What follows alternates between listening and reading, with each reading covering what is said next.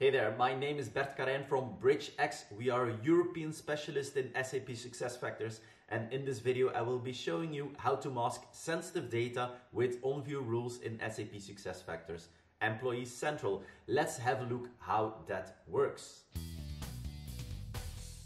Most of the fields used to store employees' data in SAP SuccessFactors Employee Central are available via role-based permissions individually.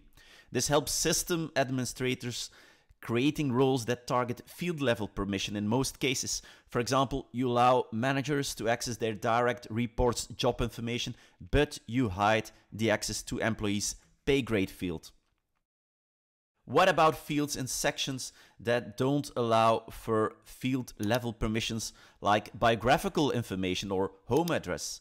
Well, role-based permission is not field-level deep for some portlets like home address, biographical information and national ID and so on.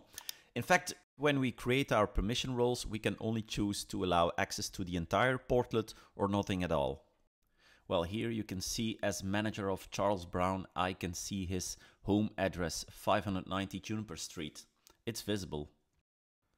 So for these special cases, we can leverage onView rules to mask specific fields without losing the access to other less sensitive data. So what are onView rules? onView rules are triggered when a user is viewing an employee's profile, whether it's about their own data or someone else's data.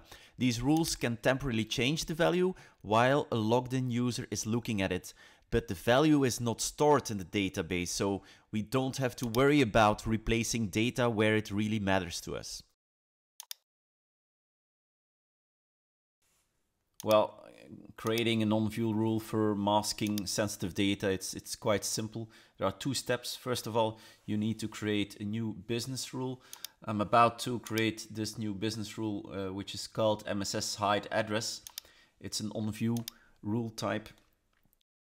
The base object is gonna be addresses in this case. So let me find it.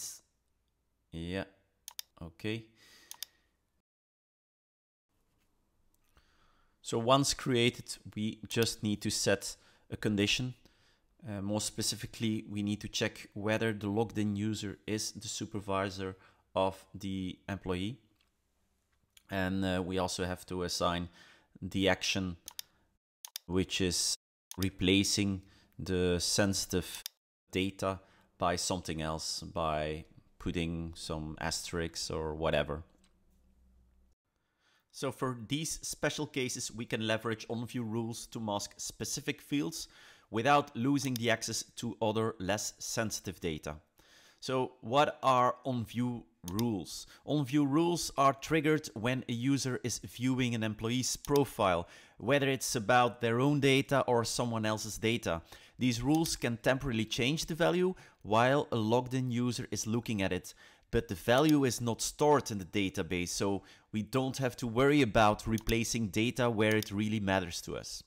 Because the values are not stored but only replaced onView, other users can still run reports and extract real unmasked values, but be careful. If you restrict the access to specific roles, for instance managers, and you give them the permission to run reports that include that data, the advantage of masking the data is gone, because the user will get the value via reporting even if they cannot see it on the screen in the portlet. So the second step is to assign the rule to the address portlet in the data model. Once we have created our rule, we need to link it to our data model to make sure it will trigger when a specific action is performed. Note that we created the rule, added conditions, but we don't know yet when the rule is going to be triggered. Therefore, we need to navigate to the admin tools and manage the business configuration.